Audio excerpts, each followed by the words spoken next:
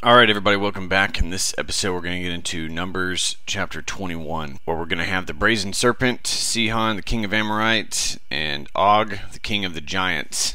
Alright, so taking the first three verses, this is going to be the defeat of the king of Arad the Canaanite. So the king of Arad, the Canaanite, who dwelt in the south, heard that Israel was coming on the road to Atharim. Then he fought against Israel and took some of them prisoners. So Israel made a vow to the Lord and said, "If you will indeed deliver this people into my hand, then I will utterly destroy their cities."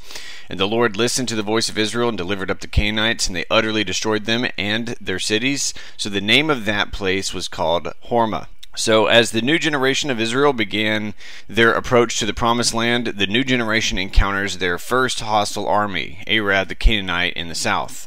So after having some men lost to Arad, Israel vowed to God that they will utterly destroy the cities of Arad. That is, they would devote the cities of Arad unto God by completely destroying them. God then granted them victory, right? The Lord listened to the voice of Israel and delivered up the Canaanites. It is a strange idea to our way of thinking, but Israel at this time would show that property was completely given to God by destroying it, thus making it usable to anyone else. It was an expensive and wholehearted way to give things to the Lord. This was Israel's way of saying, we're not fighting this battle for our own profit, but for the glory of God. And it was at Hormah that Israel was defeated in their ill-advised attempt to enter the Promised Land by force after rejecting it by faith. Now, God has brought them back into the same place and given them the victory. This is a real turning point for the nation. So Arad was a Canaanite city, and this is about 20 miles northeast of Beersheba. These very people, with the Amalekites, had destroyed some of the Israelites about 38 years earlier at the very same place in Hormah, which we just talked about in Numbers chapter 14, verse 45. The Lord answered, and Israel destroyed many Canaanite towns. And to commemorate God's faithfulness, they call the region Hormah, which means destruction. And it's probably the reference to Hormah in Numbers chapter 14, which reflects the incident here. Alright, verses 4 and 5. Israel, provoked by the difficult journey, speaks against God. Then they journeyed from Mount Hor by the way of the Red Sea to go around the land of Edom. And the soul of the people came very discouraged on the way, and the people spoke against God and against Moses. "Why have you brought us up out of Egypt to die in the wilderness? For there is no food and water, and our soul loathes this worthless bread." Good Lord. And they had to go far out of their way because the Edomites refused them passage in Numbers chapter 20. In fact, to go around the Edomites, they had to turn back towards the wilderness and away from Canaan, and this was obviously discouraging. They had a reason to be discouraged, but they had no excuse for their discouragement. They faced a real challenge and something that is no fun at all, yet they had no excuse for not trusting in God and for not looking at His victory through it all. Sadly, the new generation sounded much like the old one. If they continued in the steps of their fathers, this new generation would be no better able to enter the Promised Land than the previous generation was. In fact, they perhaps acted worse than their fathers here. In 8 previous passages, in Exodus 15 verse 24, Exodus 16 verse 2, Exodus 17 verse 3, Numbers 12 verse 1, Numbers 14 verse 2, Numbers 16 verse 3, Numbers 16 verse 41, and Numbers 20 verse 2. The children of Israel are described as speaking against Moses. In those situations, Moses knew in Exodus 16 verse 7 and 8, and the Lord knew in Numbers 14 verse 27 that they were really speaking against God. But the people were not brazen enough to do it directly. Now they are brazen enough, because it says the people spoke against God and against Moses, right? And this was a major problem. They were at the threshold of the Promised Land, closer to it than the previous generation of unbelief had been. And now they were beginning to act with the same unbelief, or worse. Something drastic had to be done. All right. So on this occasion, Israel relied on God, and Israel's vow to devote them to destruction was also in line with God's promise, right? When they destroyed the Canaanites, these Canaanites were to be dispossessed, unable to cross the Edomite territory. Israel had to go around, which meant turning back towards the Red Sea. So the impatience gave way to an open rebellion once more, and contempt for the manna which God had provided was again voiced. The fiery snakes may have been a kind of adder, which we'll talk about here in verse 6. And which is known in the sandy wastes of Sinai and are very poisonous. So verse 6, the Lord is going to send fiery serpents. So the Lord sent fiery serpents among the people, and they bit the people, and many of the people of Israel died. So strange passage, and we're going to look at this really closely. So how were the serpents fiery? Some think they were a red color, like the color of fire. Others believe that their bite caused an intense burning sensation, so they were called fiery serpents. These came from God to get the nation's attention at this critical place in their journey to the promised land. If they kept going in the direction they showed in the previous verses, they would never enter in. And so many people died, and these victims were mostly those of the older generation of unbelief, and this was God's final way of fulfilling his promise that they would perish in the wilderness and not enter the promised land. Verses 7 through 9, we're going to have deliverance through looking at the bronze serpent. So therefore, the people came to Moses and said, "We have sinned, for we have spoken against the Lord and against you. Pray to the Lord that he will take away the serpents from us." So Moses prayed for the people. Then the Lord said to Moses, "Make a fiery serpent and set it on a pole, and it shall be that everyone who is bitten, when he looks at it, shall live." So Moses made a bronze serpent. Pay attention, I'm slowing down for purpose here. And they put it on a pole, and so it was, if a serpent had bitten anyone, and he looked at the bronze serpent, he lived. Right? So this new generation was capable of deeper sin, such as openly complaining against the Lord in Numbers 21, verse 5. So they also have hearts softer and quicker to repent, and they quickly humble themselves before the Lord and Moses. And they asked Moses to pray for them, and they know their answer lies only in the saving work of God, and they are not trusting in luck or medical expertise, but only in God. So God commands Moses to make a serpent, and Moses makes it out of bronze, which is Levitical for judgment, to set it on a pole, and those who look upon it could be saved, and they were. And this was an unusual direction from God and miracle resulting. There was no immediate logical connection between merely looking at a serpent on a pole and living, or refusing to look and dying. But God commanded that such a foolish thing be used to bring salvation to Israel. Now, what else do you think is a model? If a serpent is a type of sin, bronze is a type of judgment, and setting it up on a pole on a hill to be looked at to be saved sounds a lot like an Old Testament type of Jesus Christ who was lifted up on a pole. And this isn't explained anywhere else in the Old Testament. Nobody else explains the bronze serpent on a pole until we get to John chapter 3 verses 14 through 15, where Jesus Christ refers to this remarkable event, where he says, "And as Moses lifted up the serpent in the wilderness, even so must the Son of Man be lifted up, that whoever believes in him should not perish, but have eternal life." Jesus clearly said that there is a similarity between what Moses did here and what Jesus did on the cross. Right? So how can a serpent have a similarity to Jesus? Serpents are often used as pictures of evil in the Bible, in Genesis chapter 3 verses 1 through 5 and Revelation chapter 12 verse 9. However, the bronze is a metal associated with judgment in the Bible, because bronze must be made by passing through the fires of judgment. So a bronze serpent does speak of evil, but evil having been judged, such as Jesus, who knew no sin, became sin for us on the cross, and our sin was judged in Jesus.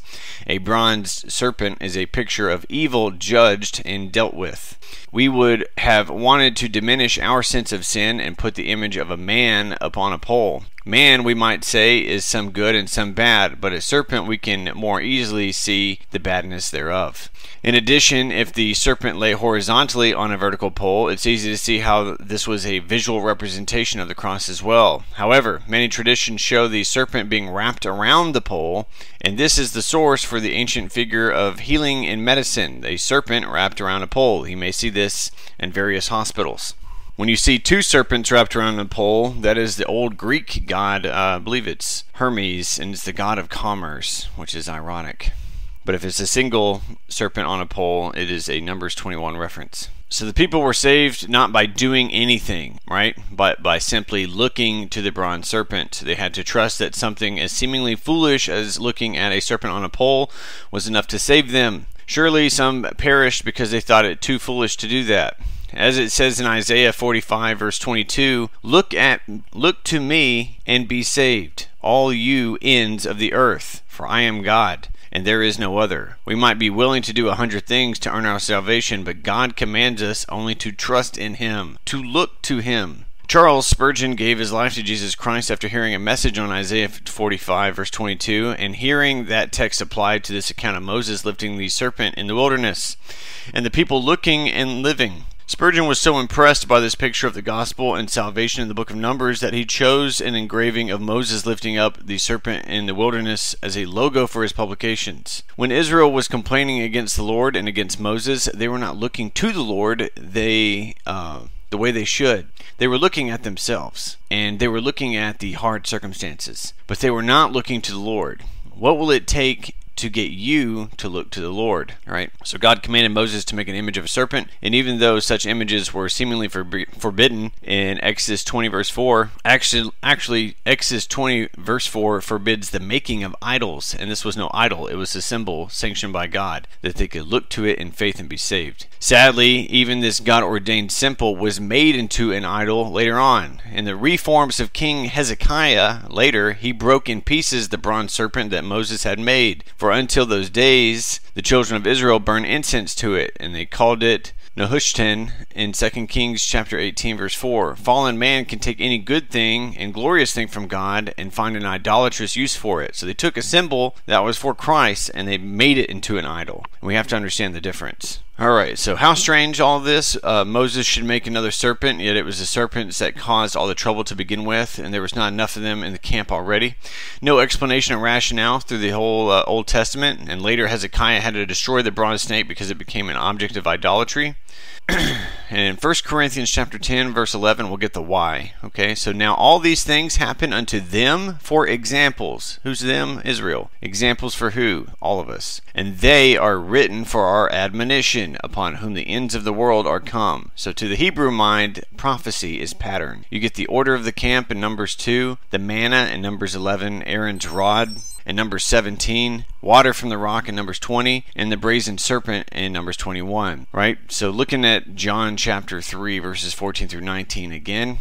And as Moses lifted up the serpent in the wilderness, even so must the Son of Man be lifted up, that whosoever believeth in him should not perish, but have eternal life. For God so loved the world, that he gave his only begotten Son, that whosoever believeth in him should not perish, but have everlasting life. For God sent not his Son into the world to condemn the world, but that the world through him might be saved. He that believeth on him is not condemned, but he that believeth not is condemned already, because he hath not believed in the name of the only begotten Son of God. And this is the condemnation, that light is come into the world, and men love darkness rather than light, because their deeds were evil. And it wasn't until Nicodemus comes to Jesus one night and this strange enigma is explained. And it too was a messianic prophecy, a means of salvation. And man is not lost because he rejects the gospel. He is lost to begin with, right? The word loved is agape, and the wages of sin is death in Romans chapter 6 verse 23, right? Sufficient one serpent for the entire camp by faith alone, right? It was a universal need. It was by God's grace. It was available by faith. It was one remedy for all. That's also covered in John chapter 14 verse 6 and Acts chapter 4 verse 12. It was free for all. It was sufficient. All right. Now, verses 10 through 20, we're going to have the journey into Moab. Now the children of Israel moved on and camped in Oboth. They journeyed from Oboth and camped at Ij-Abarim in the wilderness which is east of Moab, toward the sunrise. From there they moved and camped to the valley of Zered. From there they moved and camped on the other side of Arnon, which is in the wilderness that extends from the border of the Amorites. For the Arnon is the border of Moab, between Moab and the Amorites. Therefore it is said in the book of the wars of the Lord, Waheb and Suppah, the brooks of the Arnon, and the slope of the brooks that reaches to the dwelling of Ar, and lies on the border of Moab. From there they went to Beer, which is the well where the Lord said to Moses, gather the people together, and I will give them water. Then Israel sang this song, Spring up, O well, all of you sing to it. The well the leaders sank, dug by the nation's nobles, by the lawgiver with their staves. And the wilderness they went to Matnah, from Matnah to Nahalel, and from Nahalel to Bamoth, and from Bamoth in the valley that is in the country of Moab to the top of Pisgah, which looks down unto the wasteland. All right. So besides the names of the places of Israel passes through on their way, towards the promised land, the brief passage of poetry are also recorded, giving a sense of elation that they must have felt. So some have mentioned of the books like this in the Bible, right, the books of the wars of the Lord, as an argument that the Bible is an incomplete book and it must have been supplemented by something like a Book of Mormon, which is incorrect. But the mere mention of a book by the Bible doesn't mean that the book belongs in our Bibles. We would love to see and read such ancient literature lost to history, but anything in such books inspired and important is recorded for us in passages like Numbers 21, verses 14 through 15.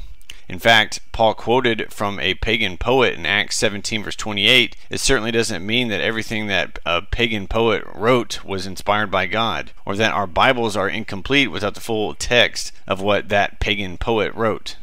So the route Israel took was difficult to reconstruct since many of the places can no longer be identified. The next place mentioned is Ij-Abarim in the desert on the east side of Moab, but otherwise unidentified.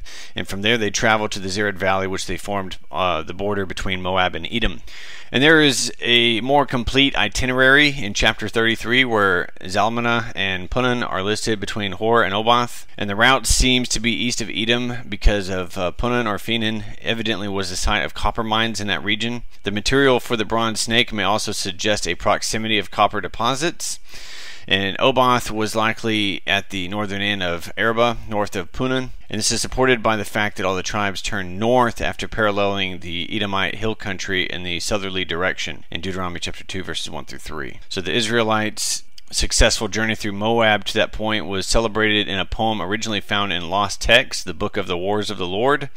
The first line of the poem is now incomprehensible unless Wahab is a place name, and perhaps the quatrain is saying that the Lord had enabled Israel to take Wahab, the place of Supad, along the river and the wadi systems or the ravines along the Moabite border. So Ar, or El Mishnah, was a city on the northern part of Moab about 10 miles south of the Arnon. It's referenced to verse 17 there. And then leaving the eastern Arnon Valley, the people moved on to Beer, and moving still northward along the desert, they came to Matna, or Kirba El Medina, Naalil, and Bamoth, which was 8 miles south of Heshbon, and finally arrived at the foothills of Pisgah. Pisgah was a few miles due east of the northeast edge of the Dead Sea, almost to the plains of Moab across from Jericho. And at last, Israel seemed to be on the verge of invasion and conquest of the Promised Land. So, long story short, we have a big itinerary of their journey through. Alright, verses 21 to 23, you're going to have the challenge of the Amorites. Then Israel sent messengers to Sihon, king of the Amorites, saying, "Let me pass through your land. We will not turn aside into fields or vineyards. We will not drink water from wells. We will go by the king's highway until we pass through your territory." But Sihon would not allow Israel to pass through his territory. So Sihon gathered all his people together and went out against Israel in the wilderness. And he came to Jahaz and fought against Israel. Alright. So as with the case of the Edomites earlier, the Amorites would not let Israel pass through their land, even though the Israelites promised it would be of no expense or trouble for the Amorites. So he gathered his people together and went against them. So while Edom passively refused, the Amorites actively attacked Israel, and King Sihon led the battle. The incident is even more interesting when we consider Deuteronomy chapter 2, verse 30. But Sihon, king of Heshbon, would not let us pass through, for the Lord your God hardened his spirit and made his heart obstinate, that he might deliver him into your hand. So God hardened the heart of Sihon so he would provoke the battle, so he would lose, so Israel would gain his land. And it was not unrighteous of God to harden the heart of Sihon, because Sihon was not originally favorable towards Israel, and God did not make him be hardened when he was really wanted otherwise. But that wasn't how it happened. In hardening Sihon, the Lord gave him over to the evil heart that he desired. Verses 24 through 32, King Sihon and the Amorites are defeated by Israel. Then Israel defeated him with the edge of the sword and took possession of his land from the Arnon the Jabbok as far as the people of Ammon. And from the people of the Ammon was fortified. So Israel took all these cities, and Israel dwelt in all the cities of the Amorites, and Heshbon and all its villages. For Heshbon was the city of the Sihon king of the Amorites, who had fought against the former king of Moab, and have taken all of his land from his hand as far as Arnon. Therefore, those who speak in Proverbs say, "Come to Heshbon, let it be built, let the city of Hihon be repaired. For the fire went out from Heshbon, a flame from the city of Sihon, it consumed Ar of Moab, the lords of the heights of the Arnon. Woe to you, Moab! You have perished, O people of Chemosh! And he has given his sons as fugitives and his daughters into captivity to Sihon king of the Amorites. But we have shot at them, and Heshbon has perished as far as Dibon. And when we laid waste as far as Nopah, when it reaches to Medeba, thus Israel dwelt in the land of the Amorites. Then Moses sent to spy out Jazer, and they took its villages and drove the Amorites who were there. Alright, so we now better understand God's favor and mercy to Israel.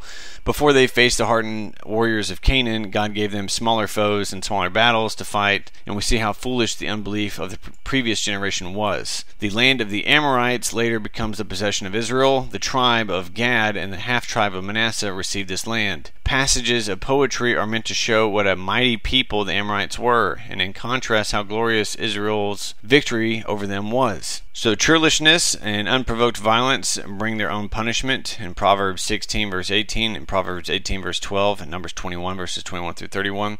So Israel gained all the Amorite territory from Arnon to the Jabbok. Josephus says that every man in the nation fit to bear arms fought the Amorite army against Israel in Antiquities 4 section 2. So Moses had used an Amorite poem ironically to describe Israel's destruction of the Amorites. Sihon's former conquests have been immortalized in poetry in verses 27 through 30. The poet sang about the destruction of Ar of Moab by Sihon, who evidently had rebuilt Heshbon and made it his chief city. He had then marched south against the Moabites, the people of Chemosh, the principal Moabite god, and had taken them as captives, and everything had been destroyed by Sihon. From Heshbon in the north to Dibon in the south, including places in between such as Nopah, site unknown, and Medeba, 7 miles south of Heshbon. Alright, verses 33 through 35, the defeat of King Og in the land of Bashan. And they turned up and went by the way to Bashan. So Og, king of Bashan, went out against them, he and all his people, to battle at Edrei. Then the Lord said to Moses, "Do not fear him, for I have delivered him into your hand, and with all his people and his land, and you shall do to him as you did to Sihon king of the Amorites, who dwelt in Heshbon." So they defeated him, his sons, and all his people, and there were no survival left for him, and they took possession of his land. This is another battle that Israel did not provoke, yet Israel was more than up to the challenge, and it sees God win a glorious victory. And this land also becomes part of Israel and a portion of the inheritance of the Transjordan tribes. The new generation of children of Israel are making wonderful progress into the promised land and experiencing victory after victory, yet their challenges are not over, as the subsequent chapters are going to show. So, the country from Jabbok to Hermon, right, Bashan or Gilead, was at this time ruled by Og, and he's the last of the Rephaim. And he also tried to prevent the progress of the Israelites, but was utterly routed, and all his cities and territory fell into the hands of the Israelites. So Deuteronomy chapter 3 verses 1 through 13, when we turned and we went the way of Bashan, and Og, the king of Bashan, came out against us, he and all his people, to battle at Edrei. And the Lord said to me, "Fear him not, for I will deliver him and all his people and his land into thy hand. And thou shalt do unto him as thou did to Sihon king of the Amorites, which dwelt at Heshbon." So the Lord our God delivered into our hands Og also, the king of Bashan, and all his people. And we smote him until none left to him was remaining. And we took all his cities at that time, and there was not a city which we took not from him. 60 cities, all the region of Argob, the kingdom of Og in Bashan. All these cities were fenced with high walls, gates, and bars, beside unwalled towns a great many, and we utterly destroyed them, as we did to Sihon, king of Heshbon, utterly destroying the men, women, and children of every city. But all the cattle and the spoil of the cities we took for a prey to ourselves, and we took at that time out of the hand of the 2 kings of the Amorites the land that was on the side of the Jordan, from the river of Arnon unto Mount Hermon, which Hermon the Sidonians called Siron, and the Amorites called Shinar. All the cities of the plain, and all Gilead, and all Bashan, unto Salcah and Edrei, kings of the cities of the kingdom of Og and Bashan. For only Og, king of Bashan, remained in the remnant of the giants. Behold, his bedstead was a bedstead of iron. It was not in Rabbath of the children of Ammon. 9 cubits was the length thereof, and 4 cubits the breadth thereof, after the cubit of a man. And so it was a very large bed. And this land which we possessed at that time, from Or, which is by the river of Arnon, and half Mount Gilead, and the cities thereof, gave I to the Reubenites and to the Gadites, and the rest of Gilead and all Bashan, being the kingdom of Og, gave I unto the half tribe of Manasseh, all the region of Argob, with all Bashan, which is called the land of giants. Alright, so let's look at this. You won't really understand this unless you understand Genesis chapter 6, verse 4, right?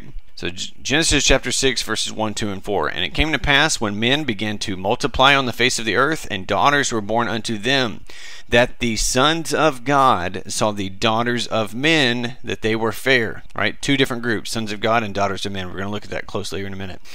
And they took them wives of all which they chose. There were Nephilim in the earth in those days, and also after that, when the sons of God came into the daughters of men, and they bare children to them. The same became mighty men, which were of old, men of renown. All right. Daughters of Adam were not just daughters of Cain, right? Adam had daughters in Genesis chapter 5, verse 4, and that's where Cain got his wife. They took all of what they chose. It doesn't sound like the girls had much of a choice in the matter.